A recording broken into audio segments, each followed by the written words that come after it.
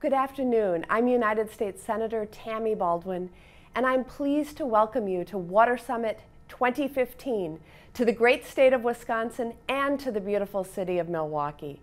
I've seen firsthand the important work the Water Council is doing to help transform Milwaukee into the world hub for water research, education, and economic development. That's why I've been proud to be a champion of their efforts.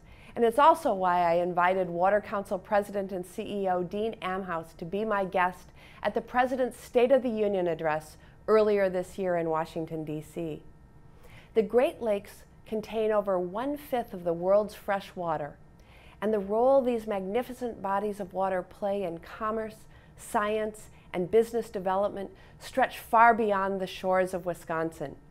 This summit is a great opportunity for you to come together and lead the discussion of 21st century innovation in resource management and conservation, and to preserve water here in Wisconsin and around the world into the next century and beyond. Together we can create a One Water region that drives our water technology sector and economic growth forward. We all know the Great Lakes are an amazing asset for Wisconsin's quality of life, but also for our state's long-term economic security. The Water Council's efforts in Milwaukee are a perfect example of how we can grow public-private partnerships to create jobs and build a made-in-Wisconsin economy.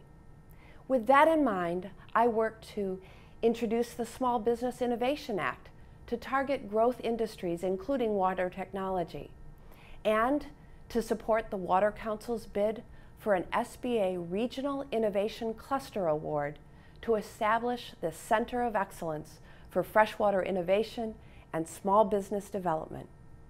I'm proud of the progress you've made in establishing Milwaukee's place as a world water leader, and I'm proud to be your partner in the United States Senate.